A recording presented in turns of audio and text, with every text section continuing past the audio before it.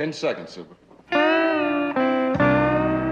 Kiss my hot lip. I want you to hold it between your knees. There's never a cop around when you need one. You got a real pretty mouth, ain't you? Well, do you, punk? I'm gonna nail you for picking your feet in footsteps. This cat chef is a bad mother. Shut your mouth.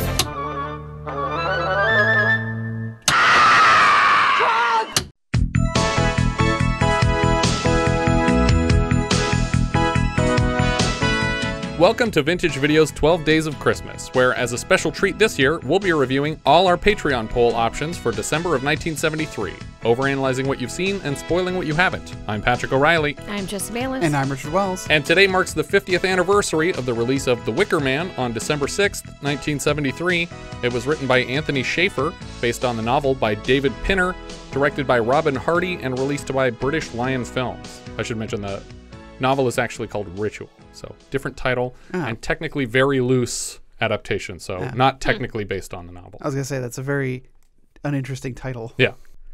In 1967, Pinner's novel Ritual was published.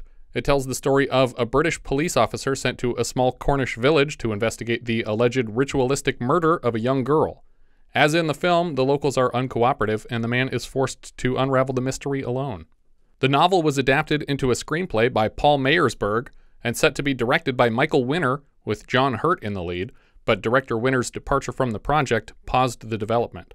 Around this time, Christopher Lee was growing weary of appearing in zero-budget Dracula films 4 times a year for Hammer and Amicus, and forged a partnership with screenwriter Anthony Shaffer, intending to develop more original and substantial film projects. After reading Pinner's novel, Shaffer and Lee together bought the rights to the story and brought it to Peter Snell's British Lion Films before attaching Robin Hardy to direct. Using the same general concept, a very loose screenplay adaptation was composed. In researching old religious sacrifice traditions, Shaffer came across an illustration of a wicker man, which was said to have been constructed by ancient settlements and packed with live sacrifices, both animal and human, though most historians doubt that humans were ever actually victims of these ceremonies. The only existing descriptions of the Wicker Man tradition come from Julius Caesar's commentaries on the Gallic War, and it's possible that they were fabricated to make their opponents seem more barbaric. Do you guys recall the last time we mentioned Caesar's Gallic Wars? Oh, crap, yes. God. Neighbors. That's right. Because it's pizza. No, spaghetti. Italian food. It was parodied as an Italian restaurant. They don't have their sign up yet, but it's got a cute name. Caesar's Garlic Wars. Shaffer expanded on Pinner's story by weaving in many ancient pagan traditions in place of the novel's more satanic focus. A limited budget meant the cast were expected to perform for far less than their typical rate. Christopher Lee was the first slotted into the cast and agreed to perform for free as the ominous Lord Summerisle, and he had pushed for his regular Hammer collaborator Peter Cushing to play the part of Sergeant Howie, but scheduling problems passed the part along to Michael York and then David Hemmings on the way to producer Snell's first choice, Edward Woodward. I like a lot of these casting choice ideas. I think John Hurt would have been amazing. Not that I don't love what was done here. I'm just saying that I think John Hurt could have done great, and Michael York would have been perfect. I could see him in that role too. I think Peter Cushing is an odd choice for, I mean, he probably would have been 50-something, and to be playing a virgin police officer going to this island fair is a strange choice. He also probably was like, I'm sorry, Chris, how much did you say this pays? Literally nothing. And he's like, yeah, oh shoot, I got stuff that week. Doing this other movie, Star something. Screenwriter Shaffer saw Oscar nominee Diane Cilento on stage and coaxed her out of retirement to play the schoolmistress. She was married at the time to actor Sean Connery, but bonded tightly with Shaffer over the course of this production, and the two were married 12 years later. Distributor British Lion Films was unexpectedly bought out by a man named John Bentley, who rushed Wicker Man into production to calm the nerves of union heads who suspected he intended to strip the company for parts. British Lion Films' new manager, Michael Dealey, clashed regularly with the production, recommending a happier ending that we'll discuss at the end, and ultimately expressing a severe disappointment in the theatrical cut. What? Yeah, he was very disappointed in the film. Oh my gosh. I feel like anybody that came out of this project could have been like, I accidentally just bought something awesome. Yeah. Dealey told Christopher Lee that he ranked The Wicker Man among the bottom 10 films of all time. though until his death, Lee has asserted The Wicker Man to be his best work. The original theatrical release was 87 minutes long, but that's not what we watched. The first cut was 99 minutes, but at the recommendation of American film producer Roger Corman, about 13 minutes were removed. But the 99-minute version is not what we watched either. Wait, what did we watch? Director Robin Hardy had maintained a print of his own 96-minute cut of the film, and though Corman's copy of the 99-minute cut was lost, it survived as a videotape telecine transfer. Hardy and Corman's extended cuts were edited together into what was marketed as the director's cut, which unfortunately has a few very low-quality sequences owing to the inclusion of videotape material. But even that is not the cut that we'll be discussing today. What we watched is called The Final Cut, and it includes that footage along with missing material that was dug up in a Harvard film archive in 2013. Huh. So it's the latest version of the film. We watched the most complete version out there. Yes, okay. and it's a beautiful 4K release that just came out. The Wicker Man film was followed by a novelization co-written by director Hardy and screenwriter Shaffer, despite the film being semi-adapted from an existing novel. So they wrote a book called The Wicker Man, even though The Wicker Man was based on a different book. In the wake of the film's popularity, Pinner actually wrote a sequel to his source material, Ritual, entitled The Wicca Woman, returning to Summerisle 30 years later with a new mystery. The titular Wicker Man has also been an inspiration for the effigy typically set ablaze at the center of the annual Burning Man festival in the U.S., though they deny any connection. It's like, oh no, that's just a thing that people used to do. And it's like, oh, where'd you hear about it? Yeah. The Wicker Man movie. Screenwriter Shaffer also composed a treatment for a direct sequel entitled The Loathsome Lambton Worm, which was never produced as a film, but was performed as a table read and recorded as a full-cast audio play that's easy enough to find on YouTube. I listened to it this week, and we'll discuss the plot of that unproduced second chapter at the end. In 2006, a remake directed by Neil LaBute and starring Nicolas Cage and Ellen Burstyn was released, and we'll discuss some changes for that at the end as well. The DVD commentary track for the 1973 Wicker Man is actually amazing. It features the voices of director Hardy, Edward Woodward, and Christopher Lee, and in that, Lee mentions that he was in discussions with the studio about appearing for a cameo in the 2006 remake, but that didn't end up happening. In 2011, the original Wicker Man director Robin Hardy returned to the franchise with a spiritual sequel entitled The Wicker Tree, which he wrote himself, based on his own novel entitled Cowboys for Christ. What? I'm sorry. That's what it's called. I feel like we need to start this sentence over. What is happening? Robin Hardy, who directed the 73 film, wrote a sequel, sort of sequel novel called Cowboys for Christ that tackles a lot of the same themes as the original Wicker Man film. And then he adapted it into a screenplay and shot it as a film. It also features a short cameo from Christopher Lee, but not reprising the Lord Summerisle character. There's no direct connection to the previous film. I don't understand. Cowboys for Christ. Cowboys for Christ. It'll make more sense at the end when I explain the plot of The Wicker Tree. That is also a terrible title. I really just wanted to be guys in like cow costumes. It's like literally the exact same story, but it's shaped like a tree and not a man. That's it. There's no cowboys. A shorter version of the film starts with the message, "The producer would like to thank the Lord Summerisle and the people of his island off the west coast of Scotland for this privileged insight into their religious practices and for their generous cooperation in the making of this film," to imply some kind of a basis in reality. I love it. It's like Blair Witch before Blair Witch. Yeah, or Fargo even. Wait, did Fargo have something? At the beginning it says based on a true story, and it's not. Oh, that's funny. A wood carving of the face of a sun god we'll come to know as Nuada slides out of blackness to fill the screen, and we cut to Sunday, the 29th of April, 1973, in a church. Edward Woodward, as Sergeant Howie, stands at the front of the church, singing "The Lord's My Shepherd," and then reading to the congregation.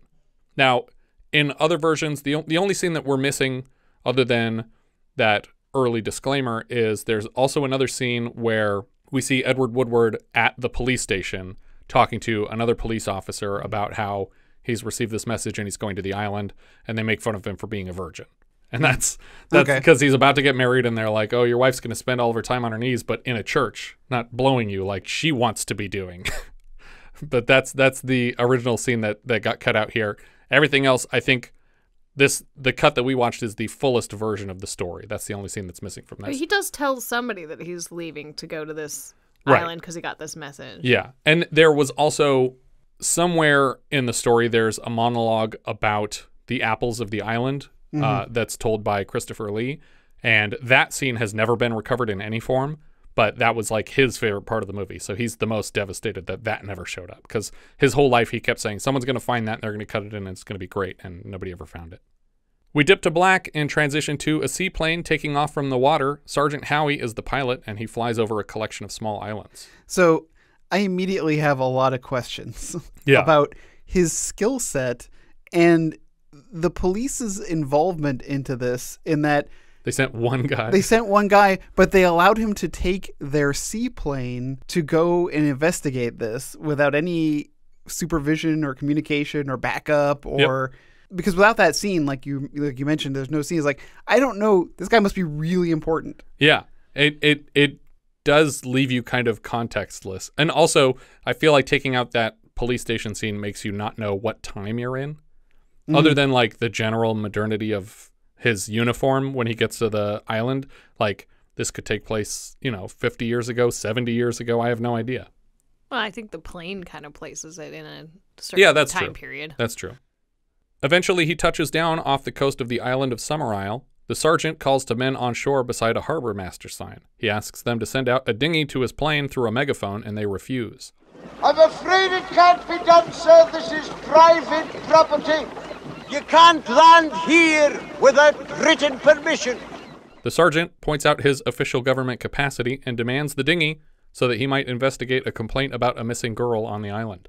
They send a dinghy with a painting of an evil eye on the bow, and make plans to inform Lord Summerisle at once. Amusingly, they didn't paint this eye on the boat. It was there when they found it, and they thought it was just perfectly spooky for their film.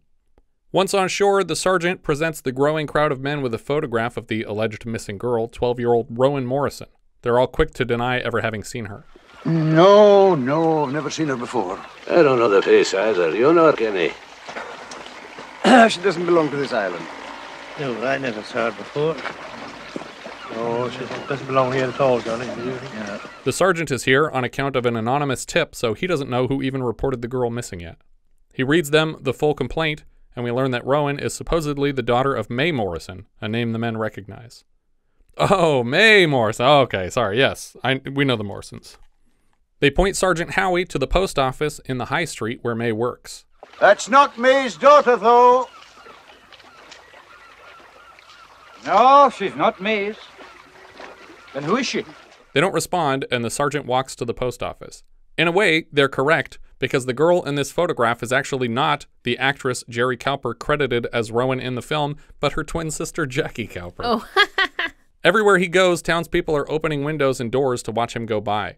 When he gets there, the post office seems more than half candy shop. The shelves are loaded with big chocolate rabbits. Those are hares.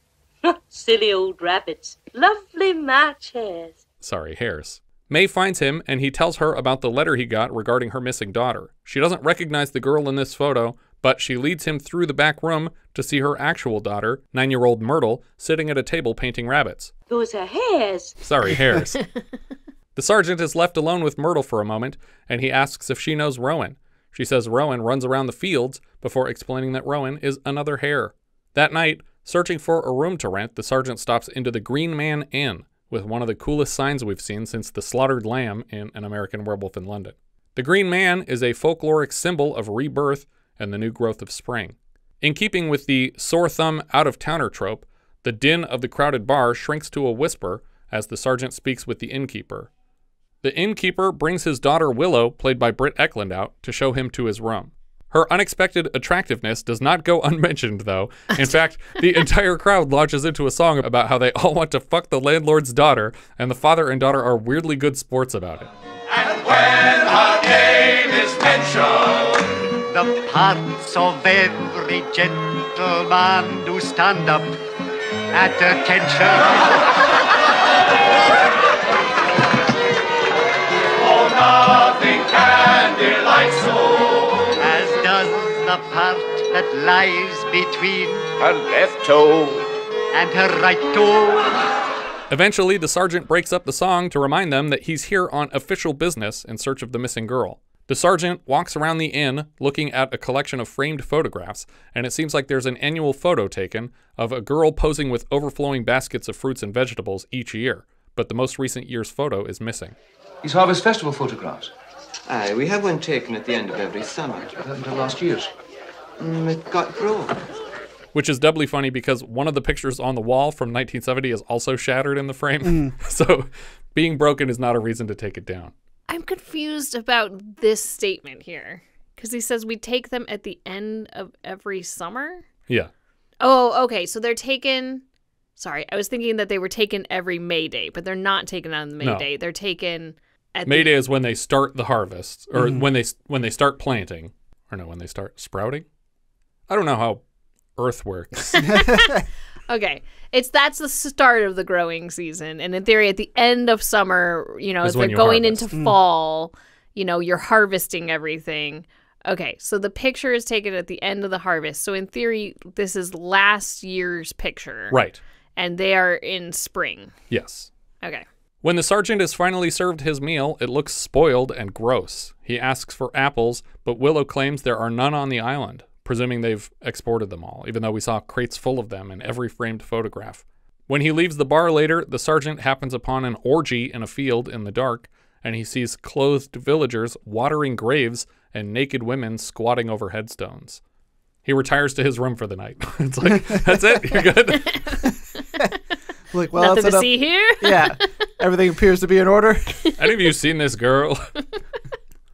It's pretty dark out here. In the middle of the night, he overhears a man, Lord Summerisle, offering up a boy, Ash Buchanan, as a quote-unquote sacrifice to Willow MacGreagor. She's flattered by the offer and invites Ash up to her room. Weirdly, Summerisle refers to Willow directly as Aphrodite, a Greek god, because why not? They like to mix it up here.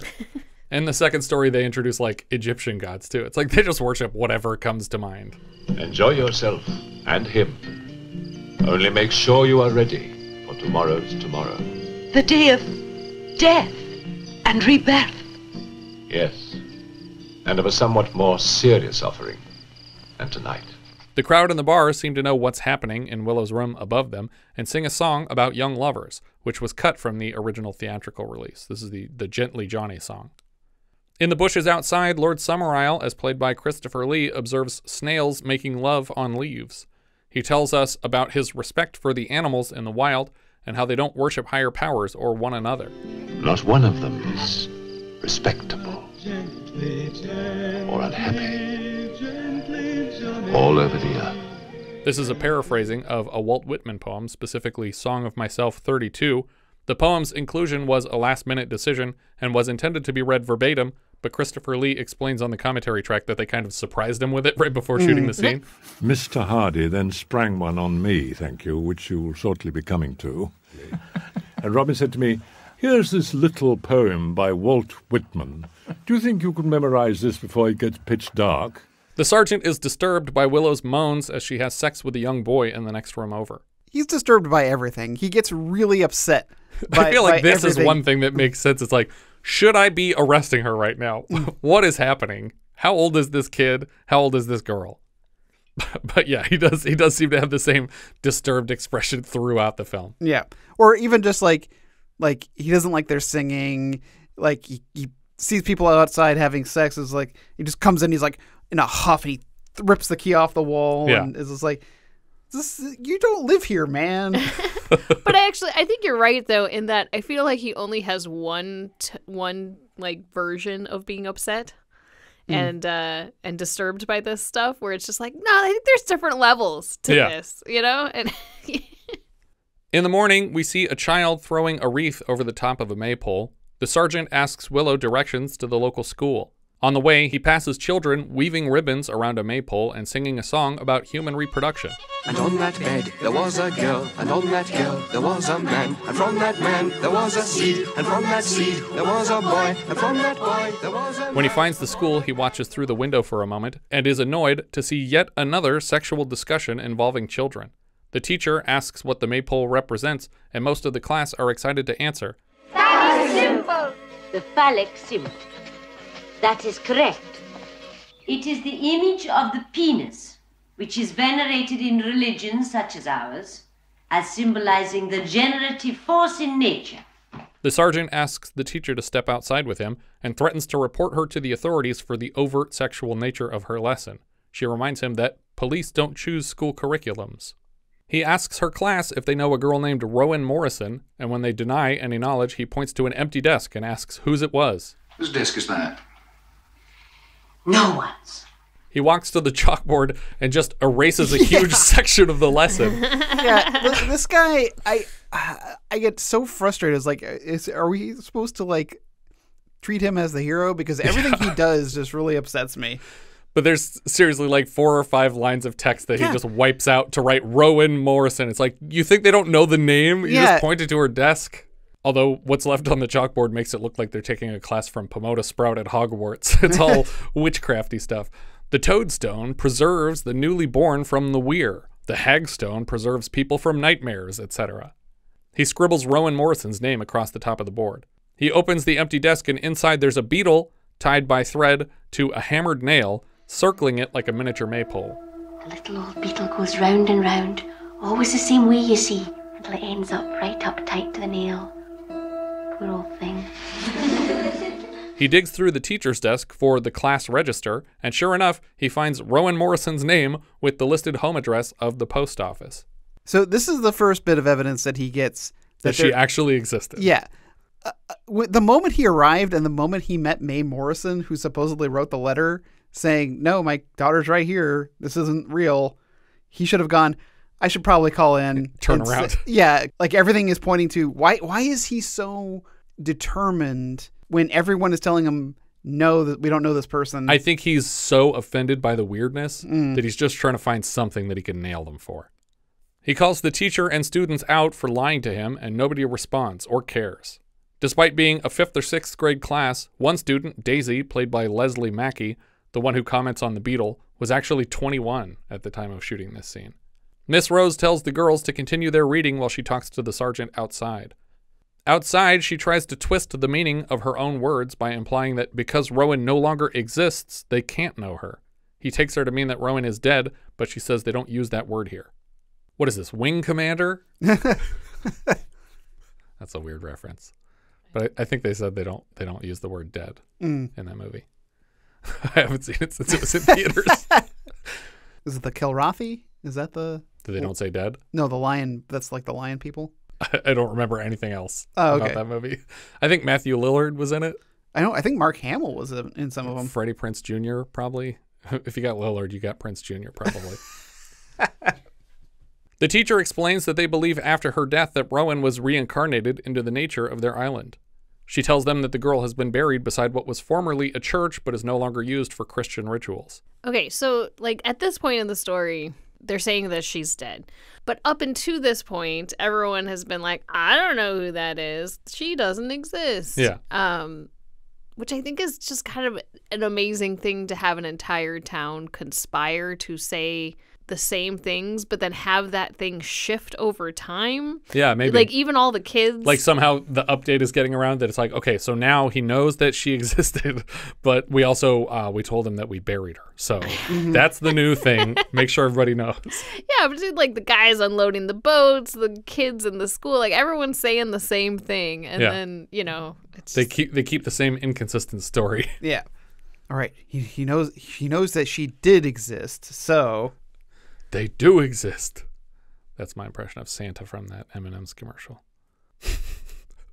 Sergeant Howie walks the cemetery alone, reading various headstones. Here lies Beach Buchanan, protected by the ejaculation of serpents. You can go ahead and put this on the list of potential headstones for me. Okay. Protected by the ejaculation of serpents. But you have to follow through. Yeah. You have to train those serpents well. That goes right next to Flash Gordon's Earthling executed by Ming. Deeper in the cemetery, the sergeant finds a mother breastfeeding a child with an egg in her free hand. The director, Robin Hardy, has since explained that this young mother is trying to conceive again and was advised by their customs to hold an egg in the cemetery. Of course. Nearby, the sergeant sees crates formerly filled with apples and now emptied. He smashes the crate with his hands and uses 2 pieces of wood to form a cross to rechristen the cemetery. Yeah. Which is like, That's not these people's religion. Yeah, my note here is Sergeant Howie defiles a gravesite. Edward Woodward said he returned to this cemetery decades later, and this wood cross was still here sitting on the same stone. Oh, wow.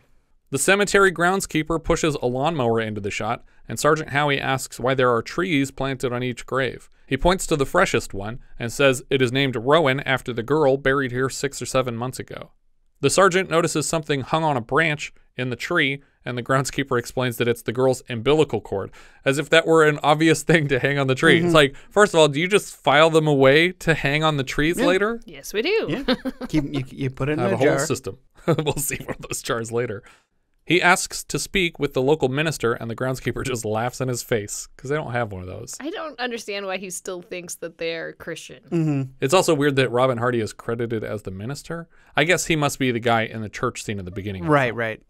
The sergeant returns to the post office and watches through a doorway as Mae Morrison cures her daughter's sore throat by briefly placing a live frog in her mouth. That ought to do it. Thanks very much, Ray.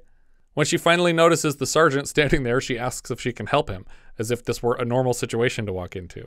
Oh, I doubt it. Seeing it all raving mad. It's pulling no punches now. The sergeant heads to the registrar's office for an official list of deaths recorded on the island. The woman in the office refuses to show him any documentation without Lord Summerisle's permission. He threatens her with an immediate arrest if she doesn't cooperate. After looking at the paperwork, the sergeant deduces that Rowan's death was not recorded and never reported. And while the woman in this office recognizes the girl from her picture, she refuses to divulge the cause of death. At the next quaint little shop he stops into, we see a 1-gallon jar of foreskins and a 2-headed kitten floating in formaldehyde. He's here to meet with Mr. Lennox, who takes the annual Harvest Festival photograph.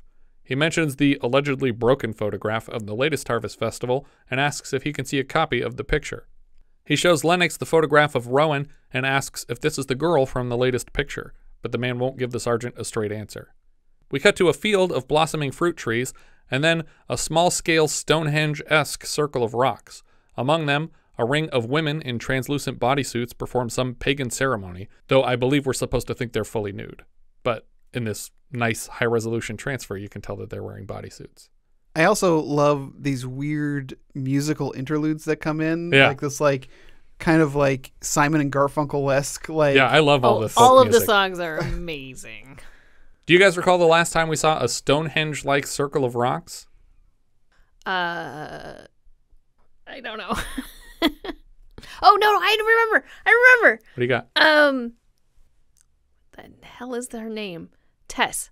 There was one in Tess. That was actually a full-scale recreation of Stonehenge because they couldn't shoot at Stonehenge because the director was a rapist. But we've seen one since then, I think. Oh. A Nightmare to Others. Oh, yeah. What's that from? Excalibur. That's right. Completely forgot about that scene. Was there one in... oh my God, my brain Thor is not 2? working today. Yeah, at the beginning of Thor 2. That might have been the actual Stonehenge, actually. I mean, no, the Time Bandits. Was there one in Time Bandits? I wouldn't put it past them, although maybe you're thinking of Spinal Tap. The women dance in a circle around a fire pit, occasionally leaping over the flames. The sergeant watches them as he rides a carriage to the nearby castle of Lord Summerisle. The interior of the building is loaded with oil paintings and weapons mounted on the walls. The sergeant watches the women dancing for a moment until he's surprised by Lord Summerisle, who rises from a chair behind him. He's just sitting there the whole time. He's like, how long is this guy just going to watch those naked people jump around? I should probably... Oh, I should have stood up when he came in, and now he's just watching these naked women. I shouldn't bother him. Maybe if I wait a couple seconds, it'll be like a good jump scare. He's here to ask Summerisle's permission to exhume the body of Rowan Morrison for a pathologist's report from the mainland. Summerisle puts up no fight against this request. You suspect foul play? I suspect murder and conspiracy to murder. In that case, you must go ahead. But also, what is his plan? He's going to exhume the body now and load it onto the seaplane? Yeah, and then take it to... Take it back? Take it to a pathologist to say, did this person die of, like, blunt force trauma to the skull, or did they die of... What did they die of? Are they ash in this box? Are they a hair? We'll have to do a hair analysis. Oh. At this point, why he hasn't tried to communicate with the mainland. Like, I don't know if he can. That's the whole thing. Is like, you're encountering so much resistance, and you clearly know now that they are hiding evidence of a girl who has potentially been murdered. Has at least been killed with no explanation at all. So you should at least report in, right? Yeah, exactly. You should at least report in something. Even if you get to... Because I don't know if they would have... spoiler alert. If the plane was functional now at this point. Right. But there's clearly... If they have a post office, that means they get regular shipments. Boats are coming in regular. Yeah, enough. and if he got a letter from the island, then that means that there's ways to send information in either direction. The sergeant lectures Summerisle on the island's complete lack of religion, but his lordship corrects that they are devout followers of a different faith. They do love their divinity lessons. But they are naked. Naturally, it's much too dangerous to jump through the fire with your clothes on. What religion can they possibly be learning? Jumping over bonfires. Parthenogenesis. By which he means human reproduction without sex. Sergeant Howie declares the faith preposterous and asks how many of these children have ever heard of Jesus, forgetting somehow that his own prophet was born of a virgin. Summerisle says he encourages his people to celebrate the living gods and mourn the death of Sergeant's Christian deity. The blasphemy is too much for Sergeant Howie to stomach, and he stands in shock. I love this theme throughout this movie of just... I think, and I don't know if I'm reading into it my own desires, but just like pointing out that Christianity is just as crazy as whatever everyone else is doing here. The studio and filmmakers were a little concerned that this would come off as such a blasphemy, this story, that people would side with Summerisle or be sort of tempted to side with Summerisle in the face of... They kind of make this inspector look crazy that he's here as the only defender of Christianity. But when they showed it to church groups and stuff, they were like, "No, this guy's a great Christian. This is a really wonderful story to show people." Because they had so much faith in their own belief system that they're like, "No, it's a movie about a guy being proven correct and being wonderful." Is he proven correct? Well, that remains to be seen. Yeah. Summerisle explains that his grandfather bought this island and founded this village and religion. The volcanic soil and temperate climate allowed for the farming of new exotic fruits with which the island could provide for themselves. The success of the fruits was all the proof needed for his first generation of followers that the gods were smiling upon them. Summerisle's father continued the tradition, but with a genuine love of the people with whom he shared the island, and he brought up Lord Summerisle in the same way. All this is coming out while they're walking the grounds together. Yeah. And all the while, Christopher Lee is giving him food to eat. Right. It's like, what are you doing? Like, he's trying to show them all the cool shit they can make here. But it just seems like you're so suspicious of everybody, and here's like the guy who's behind it all offering you literally an apple from the fucking tree, and you're just eating it up. Oh, this is really good. Good job, sir. He brought me up. He brought you up to be a pagan. A heathen, conceivably, but not, I hope, an unenlightened. The sergeant asks again for permission to exhume Rowan, and Summerisle reminds him that, "I already said fine." And, "Oh, look, here's your carriage to leave." That night, the groundskeeper and sergeant dig up and crack open the girl's coffin and are disturbed to find a rabbit inside. Those are hairs. Sorry, a hare. He's disturbed. The groundskeeper's like, that's part of the prank. I'm glad I got to see your face. Weirdly, in the 6 or 7 months that it spent underground, the rabbit hasn't decomposed at all. But maybe it wouldn't in an airtight coffin, or maybe they swapped it out recently. I was going to say, I also don't think it's been there for 6 or 7 months. I don't know. The sergeant storms into Summerisle's castle while he's performing music in the den with a woman. He tosses the corpse of a hare into a fluffy-looking animal skin rug. I found that in Rowan Morrison's grave. Rather than be disturbed by the dead hair soiling the room, they seem to imply that the girl's body transmogrified into this creature, and the sergeant's patience is wearing thin.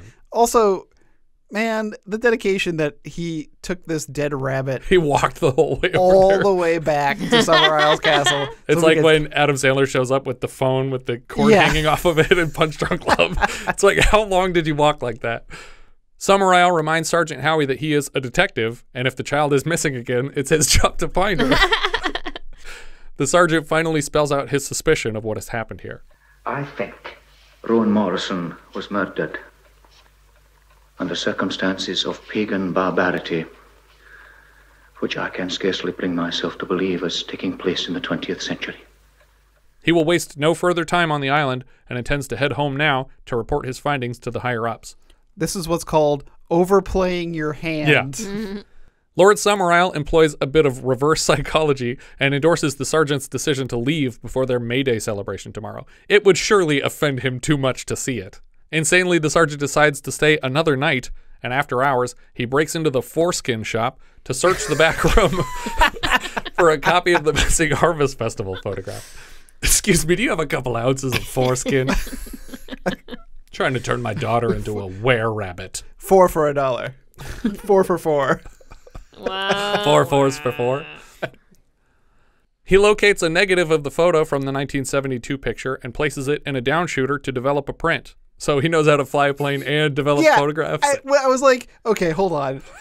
Pat, you and I took a film development class together. And I still don't fucking know how to do it. Yeah, there's no way I could remember how to do it. I could do it. Yeah? You think you could do it? Yeah. I was just like, what is this? What is his job that he flies planes? He is literally the character from Hot Fuzz. That he has like all of these unusual skill sets. First you pour in the developer, and then you stir it with a foreskin for a while as a stopper. Natural stopper, they call it. The girl, as suspected, was Rowan this year, and although she smiles, the same empty apple baskets are piled around her, implying a failed crop. Presumably, the girl paid a price for this failure. As he tries to sleep that night, he's frustrated by Willow, the innkeeper's daughter, pounding on the wall between their rooms. She's dancing naked in her own room and calls to him in song. Eventually, he rises and walks to his door. Supposedly, this scene took 13 hours to film, but I have to assume that they would have gotten it much faster if it didn't involve a nude and gyrating woman. Ekland only portrays the character from the waist up, but the full-body dancing was done by multiple stand-ins, and we'll discuss more of that controversy at the end. Upon learning of the scene in question, Ekland's boyfriend at the time, singer Rod Stewart, allegedly made some attempt to block the film's release, including trying to buy it himself. But she has said that Rod Stewart was actually extremely tight with his money and never would have spent his money on something ridiculous like that, so that might just be a rumor that people spread. The sergeant manages to regain control of himself before opening the door, and then finds himself drawn to the wall as she dances on the opposite side. He wrestles his way back to bed, and in the morning, she brings him coffee. She voices her disappointment that he didn't answer her song last night, and he admits that he's engaged, and it was nothing personal. She warns him a second time that he should leave before the May Day celebration, since he will certainly not enjoy it. At a local library, the sergeant reads up on ancient May Day festivals for some idea of what might happen here today. He educates himself on the various costumed characters expected to populate these festivals historically. In ancient festivals, the celebrations would culminate in sacrifices to the gods as a payment for next year's harvest. It occurs to the sergeant that the girl might not be dead, and might be intended as this year's sacrifice. So I feel like this is the leap that he needs to make for everything else to sort of fall in place, but I don't feel like they helped him quite get to this leap. Yeah. So that's the only part that I'm like, how would they ensure that he would start to think that she might not be dead? Yeah. I feel like this should have been a reason to definitely not leave the island also. If you think that the girl's here and alive and that they're lying to you about her being dead and that they plan on sacrificing someone today, that now would be the worst time to leave, right? If they're planning on sacrificing her later this afternoon, and yet he goes straight to the plane from this moment. Well, maybe for backup. I just feel like they could have flipped these scenes around a little bit. Like he goes to the plane and we see when he gets there that he gets a dinghy ride out to the plane, and it turns out the plane is no longer in working condition. And the harbor master stands on the shore as villagers are like peeking up looking at him wearing fox masks and March hare masks. And then he asks for the dinghy to come back because he's like, I can't start this plane. And that's when I would have expected him to go to, like, confused by the masks, go to the library and realize this girl's still alive and decide to stay here officially. As the sergeant walks angrily through town, he snatches glimpses of the characters he saw in the library book that will march in today's celebration. As often as he sees these costumed characters, they disappear around corners, and he can't keep up, even though he's an unladen policeman, and the costume looks like a giant tent around this man's waist. He can't be going very fast in it, and he's obviously leading you somewhere. He's like hanging around for you to notice him and then running. He follows the tented costume to a courtyard where everyone seems to be gathering, including Lord Summerisle. The man in the punch the fool costume, is the innkeeper. Punch is also not a traditional pagan character, as the library book suggested, but half of the famed Punch and Judy comedy duo adapted themselves from the Italian commedia dell'arte character of Pulcinella. But I would assume that there would be maybe some sort of fool or gesture. Sure, yeah. But and Punch is a jester, right? Right, but this design is very clearly the same as the Punch, like, hand puppet design. Sure. Yeah. But it's still representing, a jester like you'd see on like a tarot card almost. Yeah, exactly. Summerisle announces to the gathered villagers that they will offer a sacrifice to their sun god Nuada at the end of this year's procession. The sergeant races to the post office to inform May Morrison that her daughter is likely alive and due for sacrifice this afternoon. He begs for her intervention, but she warns him against involving himself. He promises to find the girl with or without her help. The search is a frustrating one because the townspeople are uncooperative, and many of these homes have secret passageways that keep leading him to dolls posed in place of children as a goof. In one house, he stumbles upon a woman bathing nude and apologizes before backing away. At another house, he opens a closet and a young girl's body tumbles out, but then she gets up laughing, having successfully pranked the sergeant. Again, I feel like this is pretty elaborate to get the whole town to be like, okay, take You're some gonna dolls hide in and this closet. hide them around. Little girl, stand here for the next 3 hours just in case. Yeah. I really wanted the twist of this whole thing to be that the only weird thing that they do is practice their religion. Like the umbilical cord, all that stuff was like just fake, just for freak him out. Just to freak him out. Like they don't actually do any of this stuff. It's like, that was just bacon. That wasn't a naval string. Outside, he notices another ship in the harbor and inspects the whole thing fruitlessly. Why not take this ship and leave? Jeez.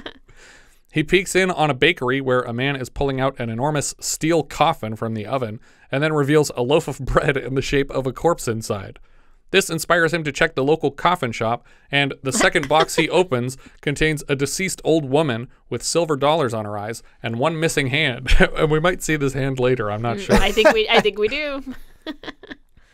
Exhausted and annoyed, the sergeant returns to his room at the inn for a nap in the middle of the day. What are you doing? There's still a missing girl who's about to be sacrificed. This isn't a different fucking time zone, dude. Keep looking. You said you were going to keep looking. Police work is hard. I need a nap. Oh boy, I could catch some Z's, and then I'll catch some criminals. He lays in bed with his eyes closed and overhears a conversation between the innkeeper and his daughter Willow. They seem to be planning something for him, very loudly, like 10 feet away. Willow lights something with a match that she expects will help the sergeant to sleep. When the girl and her father have gone, he opens his eyes and finds a candle in the shape of a human hand with 5 flaming fingers on his nightstand. Is this a real hand, or is this a candle designed to look like a hand? I think it's a real hand. Yes, it's the correct answer. It is definitely one of those two. What I like is the conversation is so ambiguous that you think is like, oh, they're going to poison him or inject him, or they put something in his food. It's like no, the apples. It's the old flaming hand trick. And I don't even know what this was supposed to do, because clearly it's not releasing fumes into the room, because he woke up immediately and threw it on the floor. And then he takes the candle stand down the hall and he knocks the father unconscious before trading into his Punch costume. We cut to the procession moving down the road, and the sergeant's half-assed improv dancing is disappointing Lord Summerisle. What's the matter with you, MacGreagor? Do you call that dancing?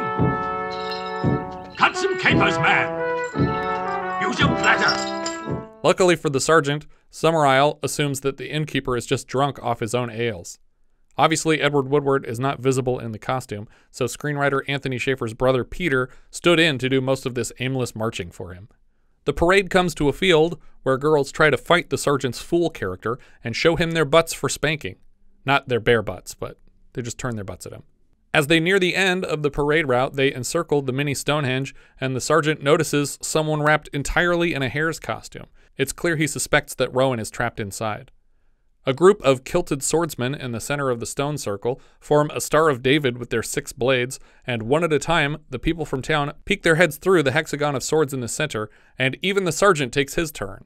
When the girl in the hare costume puts her head through, the swords all slice it at once and cleave the rabbit's head from its shoulders. Everyone is shocked for a moment until a young girl named Holly emerges, tucked safely below the shoulders of the costume. Everyone laughs like this was planned, and maybe it was. I don't know. But they also acted shocked. Yeah. I don't know what's that's part of the game. Yeah, see, like again, I should point out, I'd never seen this movie before. Oh, really? Okay. And so I was like, I was really hoping that part of the twist was going to be like, yeah, this is all like, we don't actually kill people for the religion. Right. Like, you're crazy if you think that. We do the old things, but it's not, we don't go that far. Yeah. So like, you thought we were going to cut someone's head off because that's what the ritual calls for, but it's like, no, we just pretend we emulate that, yeah. Yeah. The whole town marches to the beach where large barrels are being donated to the god of the sea. Summerisle bashes them open with an axe before they're rolled into the surf. Do you guys remember the last time we saw a huge container dumped into the ocean as a supposed offering to the gods? It was a foreign film. Godzilla? That's the right country. Bushido Blade? No. I think you've covered 2 of our 3 Japanese films. Lady Snowblood. Oh, no, not Lady Snowblood either. The Lone Wolf and Cub? Nope. Kagemusha? There you go. The cover story for Shinjin's burial at sea was that they donated sake to the god instead of a corpse. Oh, I thought this was sake, but thanks, guys. If you drink the Shinjin at the bottom, you have crazy dreams. That's them talking to the god. Once the barrels have been loosed into the waves, Summerisle admits the time for human sacrifice is upon them. Everyone turns to face the caves along the beach, and Rowan steps out at the top of a stone stairway. These caves are actually the Wookiee Hole Caves in Somerset and have become a tourist attraction. Still in costume, the sergeant races up to the girl. Summerisle's assistant, Broome, still assuming this is MacGreagor, asks him what's wrong, and the sergeant punches the man unconscious. This is like, you get little vibes of the Nicolas Cage version of the story. He moves to untie Rowan, and it seems that she's not cool with being made a sacrifice today. Hurry, mister, please! I don't like it here! They're coming! You know what they're going to do! I know what they're going to do. Come on, hurry. He leads the girl back through the caves, and she claims to know a way out. The sergeant frisbees a wreath of flowers off the girl's head into a nearby pond to throw the men chasing them off their scent. The sergeant and Rowan emerge from a hole at the top of the rocks and are met here by Summerisle and Willow. Rowan runs willingly to her lord, seeking his approval. Did I do it right? You did it beautifully! Dear little Rowan. Turns out they knew this whole time that he'd replaced MacGregor, and this girl's job was to lead the sergeant into a trap. Presumably, he was always the intended sacrifice, and they wrote him the letter, hoping that an authority from the mainland would make a more appealing sacrifice to their gods. Yeah, like, he went through the list of all the things. It's like, he checks all the boxes for a good sacrifice. It's like, he's the perfect... How did they find him? Like, yeah, how did they pick him of all people? Yeah. Did they have people on the mainland just scouring, looking for the perfect sacrifice? I think they were like, we need a cop who's a virgin. And they were like, this is the one. This is the only one. It is our most earnest belief that the best way of preventing this is to offer to our god of the sun and to the goddess of our orchards the most acceptable sacrifice that lies in our power.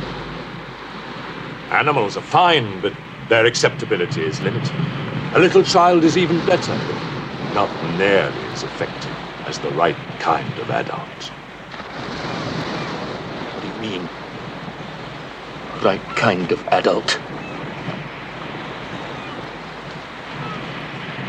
You, Sergeant, are the right kind of adult, as our painstaking researches have revealed.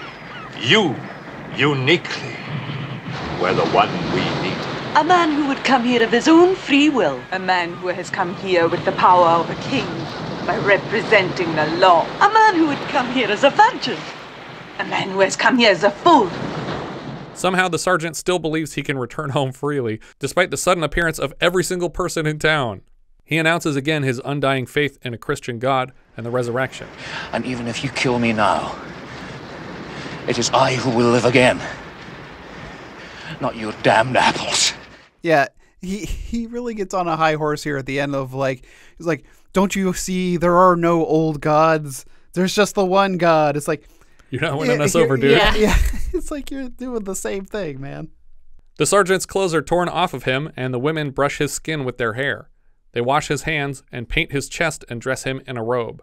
He uselessly shouts his Christian beliefs at these people, I guess in the hopes that a sudden lightning storm will spare him. Otherwise, it's just a weird move. I believe in the life eternal, as promised to us by our Lord Jesus Christ. Lord Summerisle congratulates him on a true martyr's death, and the titular Wicker Man is finally introduced. Oh God! Oh Jesus Christ! Before he is sacrificed, he tries again to plead with the crowd to admit what they're doing here is murder. Well, don't you see that killing me is not going to bring back your apples? Summerisle, you know it won't. Well, go on, man, tell them it won't! I know it will.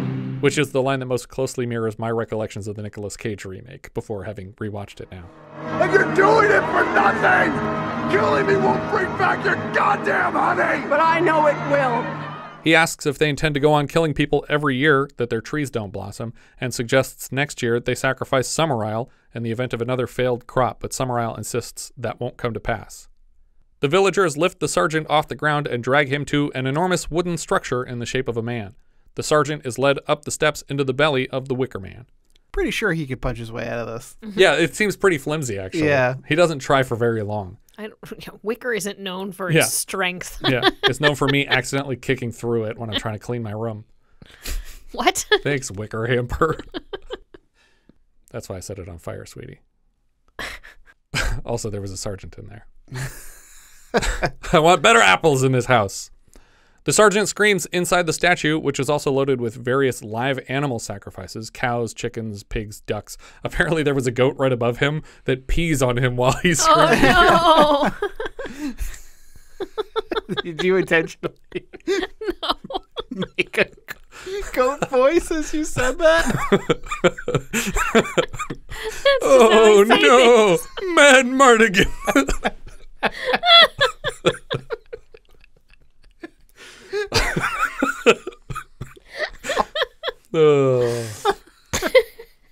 Lord Summerisle prays to the setting sun. The sergeant tries to convince them that the one true God has damned them with a fruitless year for their blasphemy.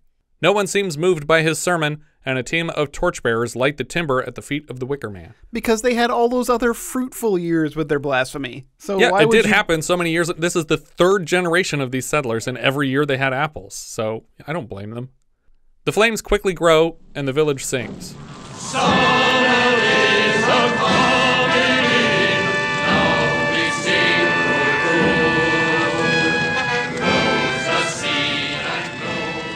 The sergeant launches into a rival church song, The Lord's My Shepherd Again.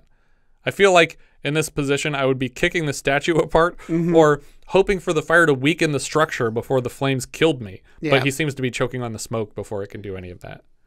Just like start rocking it back. That's what I would think, because wicker fuel melts wicker beams. You can just rock this thing over and try to rock it towards them so it falls. So you can kill them all. Take them out. Back to Bushido Blade, where you just drop the entire lighthouse on the guys. Eventually, the flames snuff out the sergeant's screams, and the Wicker Man collapses in a heap of flame atop the cliffs over the ocean.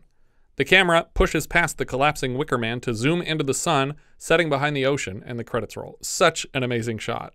They thought they were going to have to do blue screen for this because they're like, we're not going to get the timing right of this Wicker Man collapsing and then be able to push past that into the sun as it's touching the top of the ocean, and it just worked out beautifully. Wow.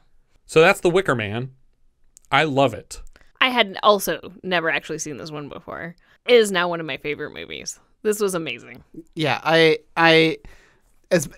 really like it because I hate the protagonist so much. Yeah. And so at the end, I'm just like, yeah, fine. It was great. Good. Thank you, guys. Great. Yeah. Thanks for taking care of that. I hope you get your apples next year. Like there was I had a note, like when they were like marching, all dancing, and it was like, this all seems like really good fun. Where can I sign up? Yeah. But then when they thought that they chopped the girl's head off, I was like, oh, okay, maybe not. But then it was like she was fine. I was like, okay, this is great. Yeah, and then they killed the man, and it's still fun. Yeah. It was. I was trying to describe it to my father. I was like, I don't know if I would call it a horror film. I mean, most people call it folk horror, which is the same as like Midsommar and films like that. But those have really horrific things in them. Sure, yeah, and Christopher Lee was against that from the beginning. He didn't want that to be what this movie was about, gore and... Yeah, because like even The Witch and all those like, the Eggers movies, they're great, but they're really horrific and violent and disturbing. And this is just more like a slow burn of just like totally being in another world. Yeah. And it's almost like culture shock of just going to another country. Right. Like, if we, I've never been to India, but if I went to India, obviously I would like to think that I'm a more learned person who would go, oh, this culture is amazing. But when you see one of their Wicker Man ceremonies, you would be shocked. No, but... by the burning sergeants. But just, it would seem otherworldly to me. Yes. To see like their ceremonies. I would not be like the sergeant and going, where you're just like, wait, that's not how we do it. What are you doing? You're all pagans. I'd be going there in an effort of like understanding. Yeah. But I feel like this was like, whole thing was just about just culture shock of just within your own country. Yeah. Of just like, yeah, there's probably all kinds of like, look at what was the friggin' the movie that Brendan Gleeson and Colin Farrell was Calvary? In Bruges? No, the more recent one. Where they're fighting on the island. I can't remember. The Banshee? Banshees of Inisherin. Yeah, that is dealing with like island life and weird subcultures of island life. Yeah. And so I just took it. That's what I was going in like with watching this movie. It's like, yeah, it's weird, and these people have a weird religion, but that's what they do here. Yeah. Yeah. And then at the end, it's like, oh shit, they're taking it one step further than I expected, and that's crazy. But I love it because the horror sets in so instantly when you realize what's going to happen to this guy. I just love all of the religious messaging, because I think throughout they're talking about how crazy Christianity is, because they're basically drawing parallels at every step. You're saying this isn't that different from what your people did a long time ago. Yeah, exactly. It's all the same. All of these religions are the same, and as crazy as you think they are, you're just as crazy. Right. Yeah, I think I had not seen this cut of the film before. I think the last time I saw it was probably at the New Beverly. And I think it was a shorter version that didn't have all the Britt Ekland fully nude dancing stuff in it. But I remember the first time I watched this movie coming home and just being like, that was epic. Like, that's a movie that I'm going to show people often. Let's just watch it again right now. Well, before that, why don't we talk about some of the other stuff that has come after this film? Starting, I guess, with the unproduced sequel that was written from the same author, and the one that I would most like to sit down to right now, but unfortunately does not exist as a film. It picks up right at the end of this film. As reinforcements from the mainland arrive to find the Wicker Man ablaze, they interrupt the ceremony and manage to rescue Sergeant Howie from the belly of the Wicker Man. What? Yeah. In addition to serious burns, the sergeant and everyone else on the island seems to have aged a couple decades, which is later credited to the aborted sacrifice, which was intended to age just Sergeant Howie completely to death. But it's really just a retcon to allow Edward Woodward to reprise the role after having aged decades. Howie is hospitalized, but very badly burned. He awakens to the face of his fiancée and swears violent revenge on the pagans of Summerisle. He returns to the island with another officer from his station, after he lies to him and says, "We have the authority to go back and arrest these people." Upon their return, they find more ceremonies being conducted to make up for the interrupted sacrifice. When he confronts Lord Summerisle and announces his arrest, Summerisle demands a warrant, but the sergeant wasn't actually authorized to come to the island, and he came powered by pure rage. Summerisle challenges the sergeant to a faith-off, a demonstration of the powers of their gods. During a challenge of strength, the other cop the sergeant brought back is accidentally decapitated, and the Summerilers bathe in the man's blood. Later, Howie is reunited with older versions of both Rowan and Willow while following clues regarding the locally fabled Lambton worm. After a late-night walk with Willow, who reveals herself to be a demon, and an encounter with one of the island's gods, Howie is attacked by bees, a major antagonist of the Neil LaBute remake. When he gets back to the Green Man that night, a pair of women on horseback offer to take him on a ride with them and talk about the Lambton worm. He doesn't think they'll all fit on this horse together, so they magically convert it into a stretch horse somehow, and it runs away terrified. What? In his room, another woman's voice tells him more about the Lambton worm that protects Lord Summerisle here. He hikes to face off against Summerisle at the same seaside cave, but Lord Summerisle comes out riding the Lambton worm, a literal fucking fire-breathing dragon. The sergeant manages to slay the worm and tries to arrest Summerisle, but the man says that they're even now. So you can't arrest me. You slay a dragon. All right, now that that's done, you're under arrest. And he's like, no. Now we're even because I got your friend decapitated and you killed my worm. So now we're fair and square. So now we have best of 3. We're just gonna forget the whole idea that I tried to burn you. Right, exactly. We got to do best of 3 now. So they face off one last time. Lord Summerisle informs the sergeant of a final test of his faith. They will tie giant eagles to his arms, and he will jump off a cliff. And if he dies, then his god is fake. But if the eagles carry him safely, then he wins the day. Before the final test, the inspector from the mainland arrives with more police, and they urge him to leave with them, but he refuses, and he jumps off the cliff. The sacrifice completed, all the people of Summerisle return to their proper ages. The end. What? That's the sequel that they didn't make. That is bonkers. Yeah. I feel like the Lambton worm should have maybe been the 3rd one. Maybe you take a gentle step into the supernatural realm, and then you bring out the dragon. Well, and I know we're going to get to the Nick Cage one. Yeah.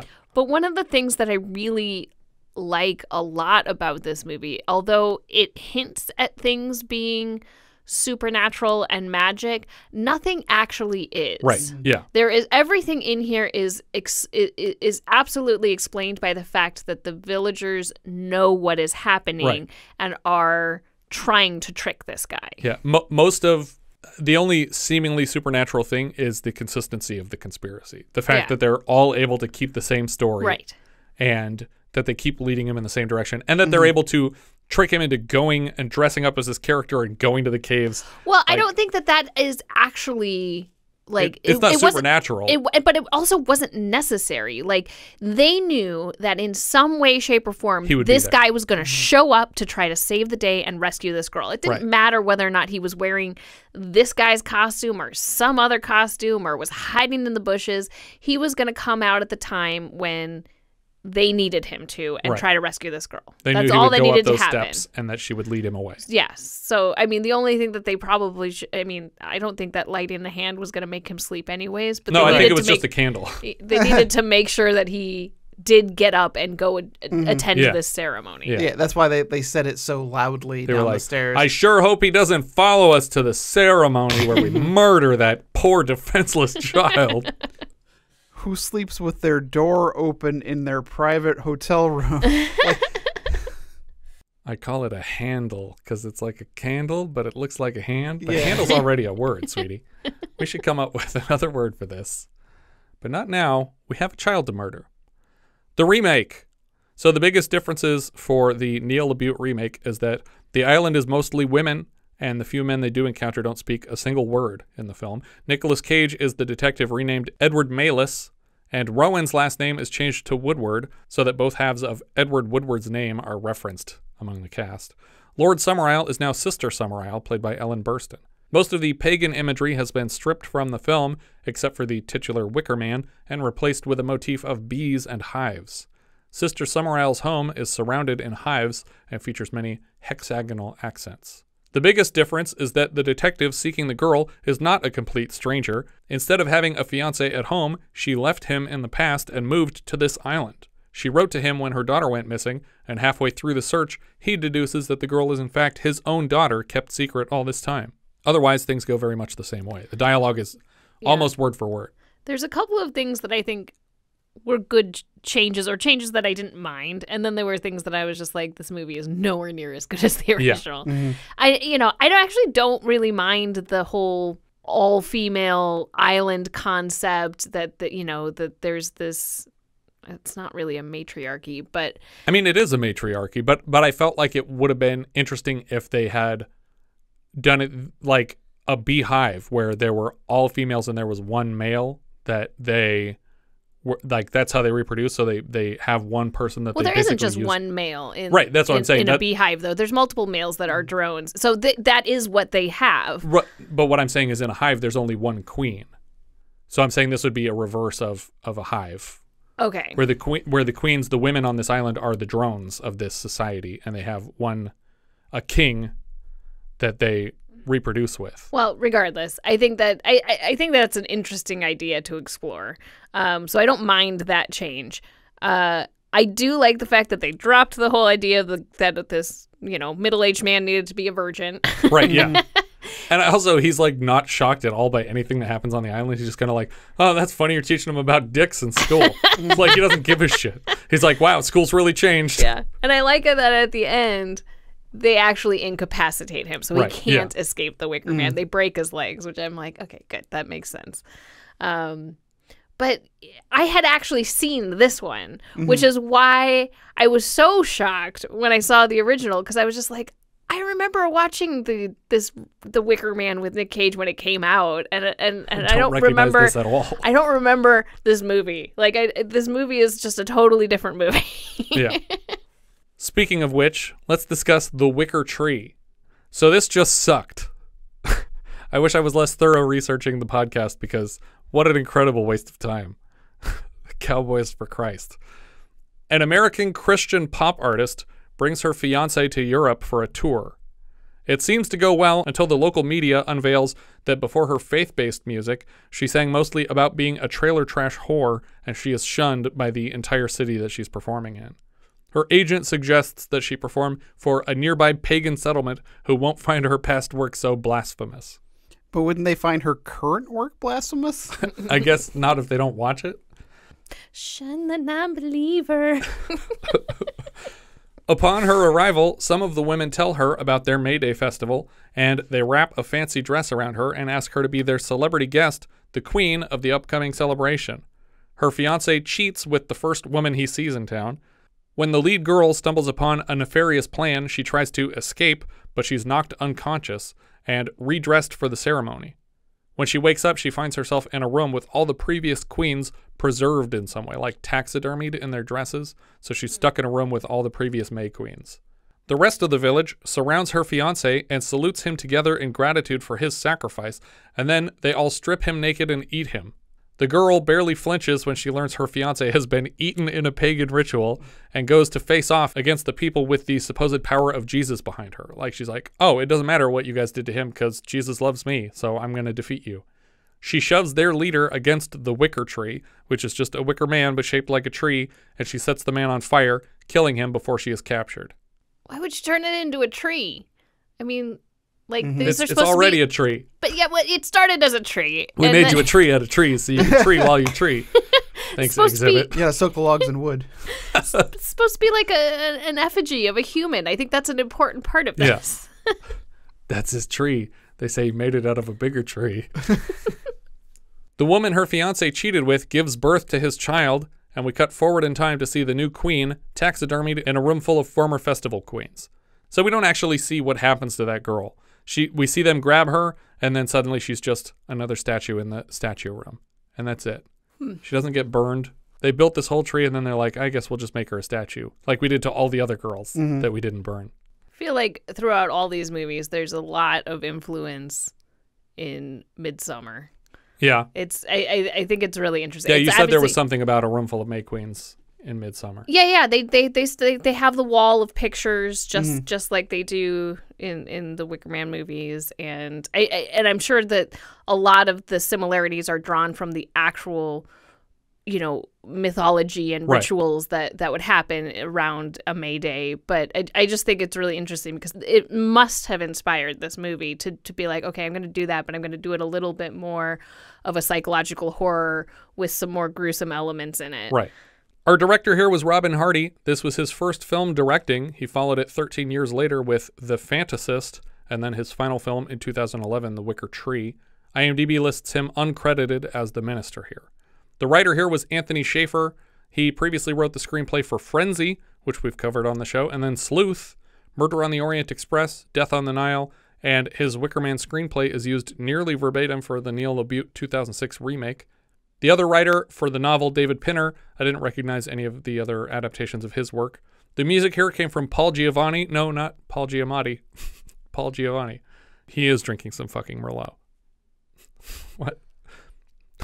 He appears in the film performing his own music with the band Magnet. Magnet was actually Giovanni's second choice for the band after Pentangle. Do you guys recall the last time we mentioned the word Pentangle on the show? Excalibur? Pentangle. Because it's not a quad. It was a pentagon. No, I don't remember. It was there was a pentangle on the wall of a bar. Oh, was it in the American Werewolf in London? That's right. But what were we watching where you were complaining that it wasn't a quad because it was shaped differently? I don't know. I'm always mad about quads. That the quad wasn't a quad, and it was it a pentagram? I don't remember what shape I it was. don't remember. But the film's musical director, Gary Carpenter, assured Giovanni that his personal band, Magnet, would be better and cheaper. So he's like, don't go with Pentangle, go with my band. Mm-hmm. We're the good one. Giovanni's only credit outside this film was for a play adapted into the 1991 TV movie Crucifer of Blood. Crucifer. So it's like Crucible meets Lucifer. Crucifer of Blood. I really wanted somebody to name their child Crucifer. I just read it one day. At the time of the production, Giovanni was the boyfriend of screenwriter Anthony Shaffer's twin brother, Peter. What? So the director's twin brother was dating this guy who is the lead singer of the band in the movie and wrote all the music for it. Peter is the same one who was playing the fool during the parade sequences of the film. But Peter is a celebrated screenwriter. He wrote the plays that were adapted into Equus and Amadeus. And he actually wrote the screenplay for Amadeus, too.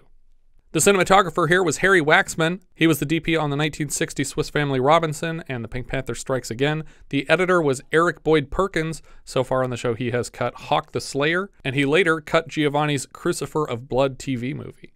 Edward Woodward played Sergeant Howie. At the time, he was best known for playing the titular Callan for 4 seasons of the BBC spy series. We've seen him so far as Breaker Morant in Breaker Morant. Later, he appears as the Ghost of Christmas Present in George C. Scott's Christmas Carol TV movie, but he's likely best known for Robert McCall, the titular character in 88 episodes of The Equalizer, which he landed when American television producers found him in this film.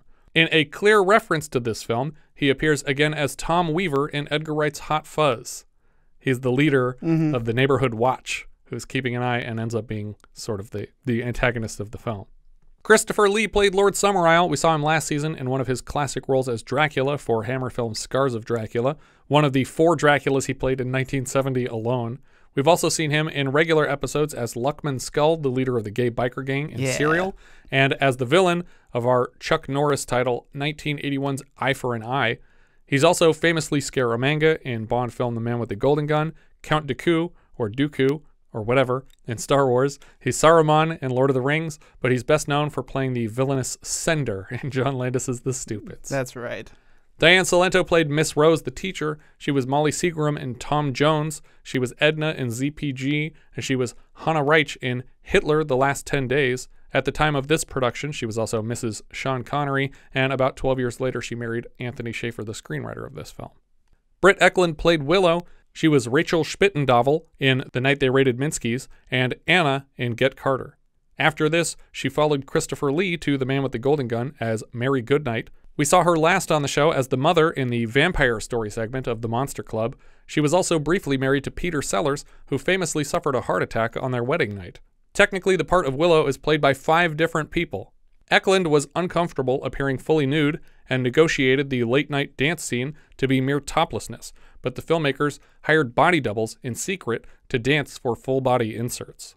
The more spastic dancing we see was performed by Lorraine Peters, a local nightclub dancer, cast on account of her badonkadonk. When Ekland finally saw a cut of the film, she was supremely embarrassed to find a double employed with such an enormous ass compared to her own. Little did she know that in the ensuing years, popular taste would evolve to the point where the doubles features would be considered a desirable change.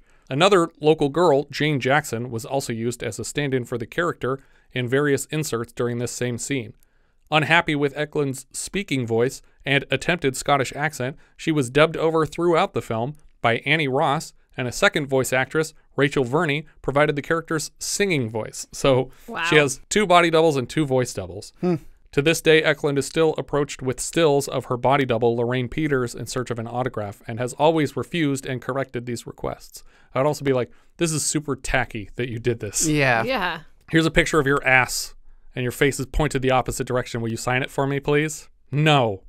I assume she was also voice doubled in Man with the Golden Gun, since they always voice doubled every Bond girl. Oh, that makes sense, yeah. The same woman did the voices of every character for so long.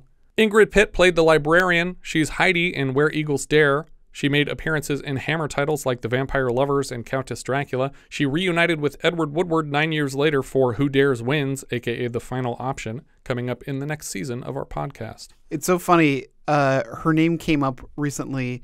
A friend of mine was asking me if I wanted any of these books that he was going to be giving away, and one of them was a reference book for horror films from like the dawn of horror to like 1994 when the book was published. But the foreword was by Ingrid Pitt. Oh, interesting. And I said, foreword by Ingrid Pitt? I was like, I just saw this name somewhere. Lindsay Kemp played Alder MacGreagor. He's also credited as Pantomime Dame in Velvet Goldmine. He was only 4 years older than Ekland, playing his daughter in this film. Russell Waters played Harbour Master. He's Mr. Sanderson in The Heroes of Telemark, but not much else I recognized. Aubrey Morris played Old Gardener / Gravedigger. He's Dr. Putnam in Blood from the Mummy's Tomb, adapted from the same Bram Stoker story, Jewel of the Seven Stars, adapted into The Awakening last season.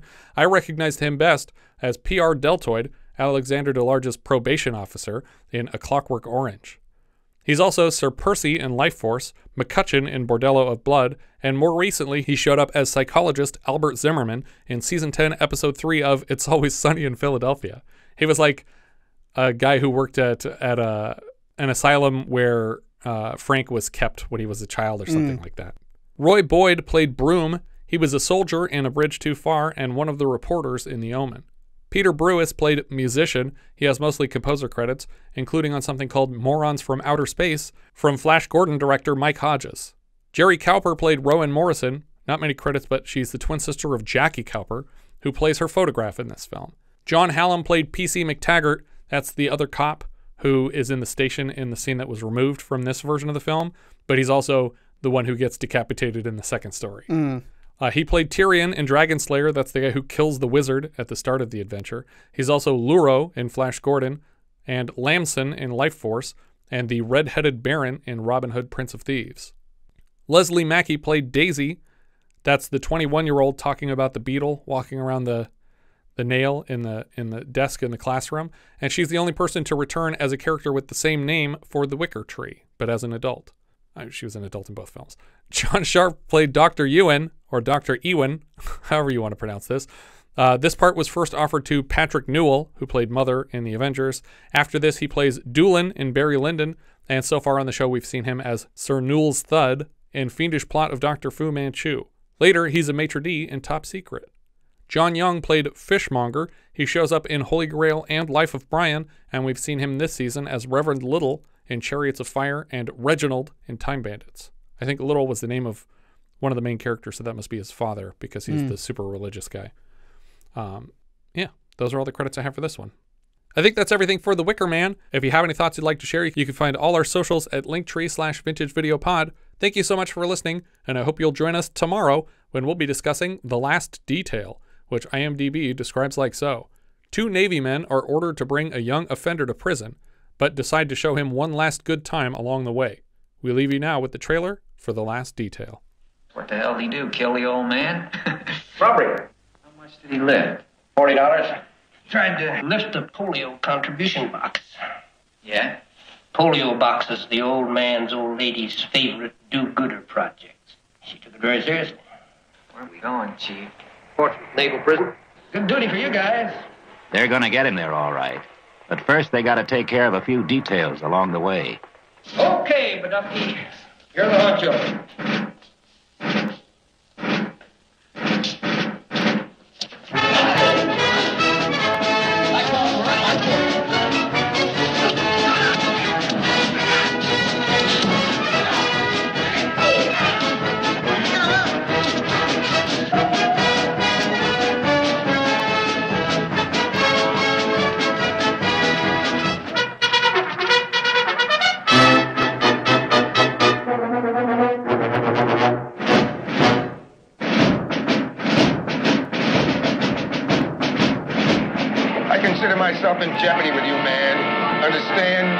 jeopardy. He's a prisoner and we're taking him to the jailhouse.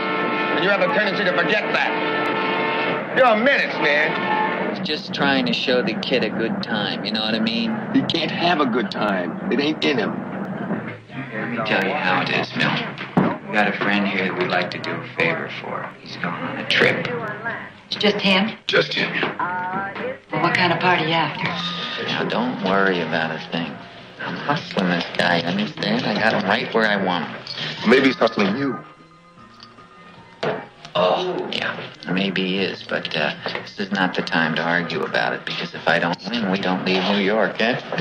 We're going to a party. Yeah? Huh? This could be the big one, eh, Meadows? All we gotta do is get rid of that silly-looking creep there, and we got these 3 chicks all to ourselves. Doing a man's job. Talking to ships. He looks like a big penguin, don't he? Watch out for children.